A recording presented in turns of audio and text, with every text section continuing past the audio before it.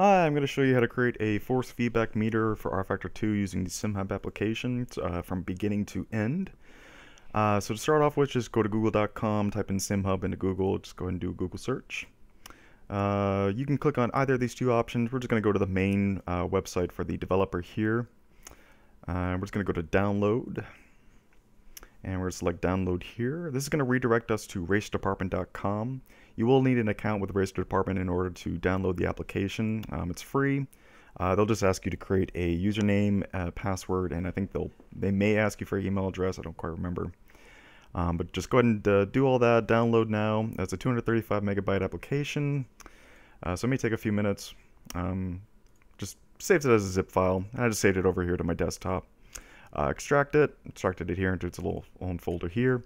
The contents of the zip file is the executable and the bin file here.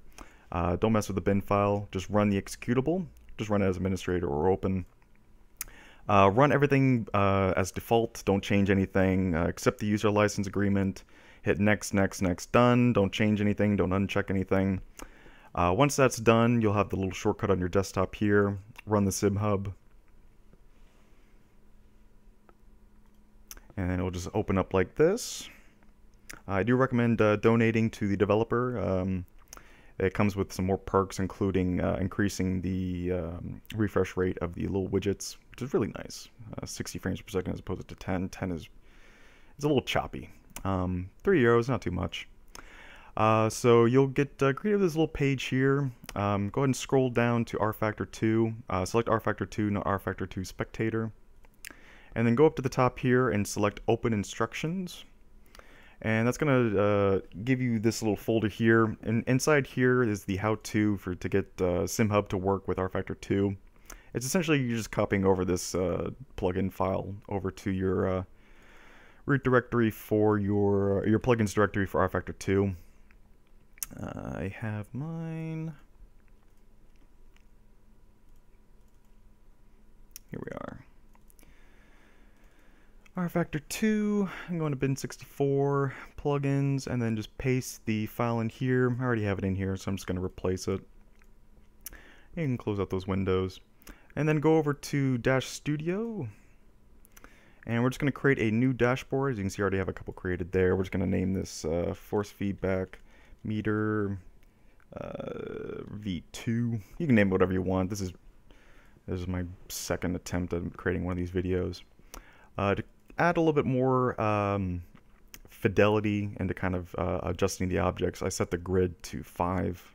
Makes it a little bit easier for me. I'm going to go to the dashboard option up here. I'm going to change the width to 165 and the height is going to be 140. You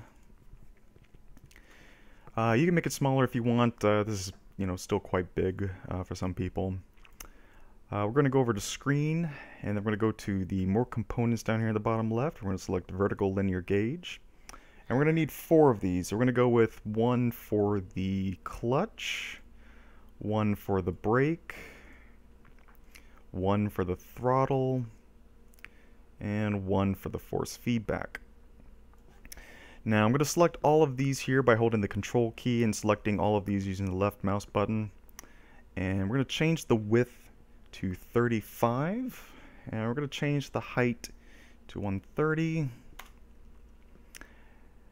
and I'm just going to kind of get these nice and organized so that they're one block apart from each other, including the border. Just kind of make everything look nice and neat. So we'll select the far left one here, and we're going to rename that object Clutch Gauge. We're going to change the background color to transparent. Personal preference, I just don't like having a background color. We'll scroll down here to gauge color. I'm going to change the gauge color to blue for clutch.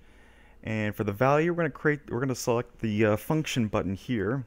It's going to open up this new window. We're going to go to computed value. And the NCalc formula for the clutch is here. And I'll have a basebin link in the description if you want to just kind of copy and paste it from there. And then paste the formula into here for the NCalc formula. Leave everything default and hit OK. And then we're going to go down to the next one here. This next one is going to be brake. It's going to be the brake gauge. And we're going to change the background color to yellow, because I'm going to be using, oh, not the background color, I'm sorry, the background color is going to be transparent. The gauge color is going to be yellow. I'm going to be using red and orange for the force feedback meter to kind of make it a little bit easier to kind of gauge that. Go back down to value for the brake gauge and select the function button. Go back to computed value. And the NCalc formula for the brake is here. And we're just going to paste that into there. Hit OK. And we're going on the brake gauge. We're going to go next to the throttle gauge. Just change the name to throttle gauge. Change the background to transparent. Scroll down to gauge color. I'm going to set the gauge color to green. Green for go. And we're going to change the value here. Computed value. And that one is here. Paste that into NCalc formula. Hit OK. And then that one's good. Now we can go to the force feedback meter. We're just going to name that FFB gauge, because why not? Background color, we're going to make that transparent as well. The gauge color, we're going to make it a little bit different to kind of denote, make it different, change different colors depending on the level of the force feedback. So we're going to click the function button for the gauge color. We're going to go to computed color. And we're going to be using the NCalc formula for force feedback for color.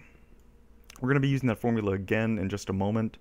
The starting color is going to be 0, or the value is going to be 0, and I make the color white, just personal preference. Some people, you can make it whatever color you want. Some people can put it as green for good or something like that. I just put it as white. Middle color, check the box there for middle color. Change that value to 50. And then I'll be changing the color over to orange. And then the ending color is going to be 100, or the value is going to be 100, and the color is going to be red. I'm just going to leave it as red. And then hit OK. And then we're going to scroll down to value for that object as well. I'm going to hit the function button, computed value, and we're going to use that formula once again down here. Paste that there, hit OK. And that's basically all you have to do. Just go ahead and do File, Save, exit out of there. Go ahead and get rid of that there. And then your new dashboard is actually going to be located at the very bottom of the page here. You can favorite it to kind of make it a little bit easier to kind of see. There's a lot of different ways to kind of set this up. But yeah, you'll see it down here. Just left click on that little start there. And then I like to start it as windowed.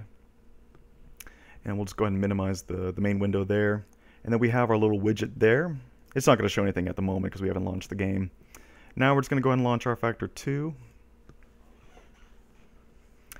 And to make sure that the widget shows up on top of the application, I like to make sure that rFactor 2 is set as windowed mode.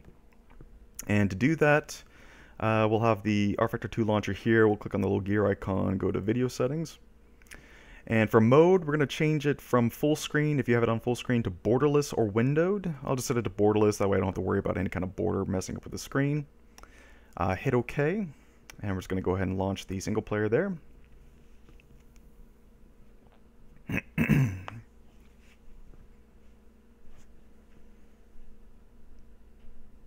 And as you can see, it's still on top of the application there. And I'm just going to be using Bridgehampton with a McLaren M23 as the test. The wheel that I'm using is the Fanatec CSW V2.5 with the, I forget what it's called, the hub base with like an aftermarket wheel on top of it. My settings are all default. My sensitivity is set to auto. My force feedback is set to 100. Shock is off. ABS is off. DRL or DRI, I think that's drift or something like that, set to -0.5. Force is set to 100. Spring is at off. Dampener is set to 100. Faint or FEI is set to 100. Just basically default for the wheel, for the base wheel. So now that we have the game loaded here, I'll just go into settings and I can show you what I have my settings set up for the wheel and track combination here. I have force feedback setting to 12, or smoothing set to 12 just because it's a really bumpy track. And the multiplier set to 90, just so you can have an idea of what it's going to look like with the settings that I have. And let's go ahead and hit race. Now you'll notice that the mouse kind of disappears unless you're right over the widget. So you can drag the widget around on top of the screen, so you can just kind of move it wherever you want. We'll just set it here for testing purposes. And with that set up, we'll go ahead and take off. As you can see, I'm turning the wheel, and you can see the force feedback meter reacting to the force. I have the clutch pushed in at the moment, so the blue bar is completely full.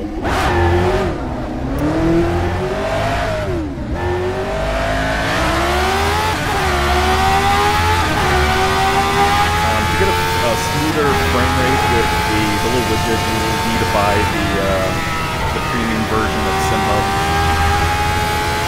But since we're just using the free version right now, it still works.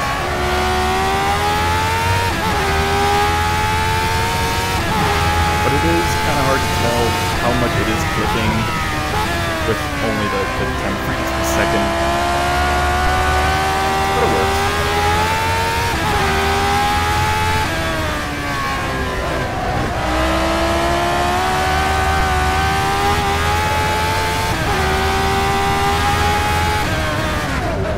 And that's basically it. I won't put you through anymore.